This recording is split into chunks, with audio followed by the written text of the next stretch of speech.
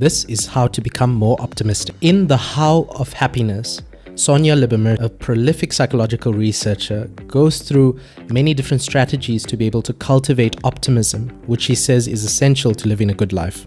So here are 5 ways to become more optimistic, according to Lieberman. The first is to reframe negative thoughts. When you notice an automatic negative thought pop up, challenge yourself to see the situation in a more positive light, even if you don't believe in it. Number 2 is to focus on solutions. So the next time you encounter, think about what the next action steps are that could help resolve that problem. Third is to surround yourself with positivity, because that stuff is actually contagious. Fourth is to practice gratitude, because practicing gratitude will help you become more optimistic because you're paying attention to the things that are actually good in your life, which is very easy to take for granted. And number 5 is to develop a growth mindset.